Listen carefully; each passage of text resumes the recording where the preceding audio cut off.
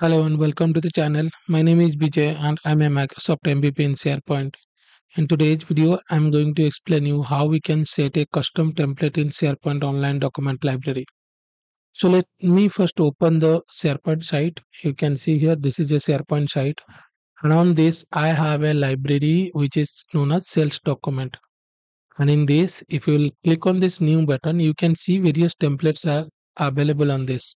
For example, if you want to create a Word document, you can click on this Word document and you will be able to add a suppose I'll say test document. So you can see here, if I'll just close it, it will be auto saved.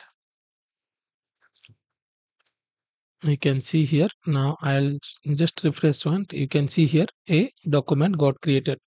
The same way you can use any of the template to create documents. So these are basically a few templates which you can use.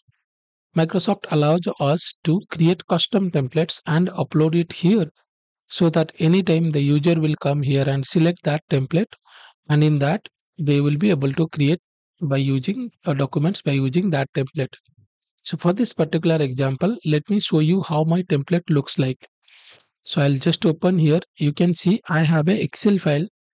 So is this one where it has a few fields like company name, address, email ID, phone number, and contact person. So what I want here is every time a user will select this Excel document, by default these things will be available so that user can enter their values on this. So I want this document to be uploaded as a template. So I'll save this, and then what I will do here is you can click on this new, then you can see add in template plus add template, and I'll select this template. You can see here I give the name as company sales template. I'll click on open. So once you click on open, you can see here uploaded to this. And now if I'll click on this new button, you can see here I have a company sales template. The moment I will click on this, I can go here and I can enter values on this. You can see here I can enter values on that. And now you can see by default this is the document. Click on this and you can see this value is there. So this is how you can add a template, custom template in this SharePoint library. Now you will see here it is adding to the last. So you can also change the order of it. I will click on edit new menu and you can see here if you want, if you, any options that you want to hide or from this library or from this template list, you can simply uncheck it. So if I just click on save, you can see here now the Excel document is not available. So edit new menu, you can see, and if you want to change the order, you can see you can do move off. You can see here now this will be move up, it will come in the this position.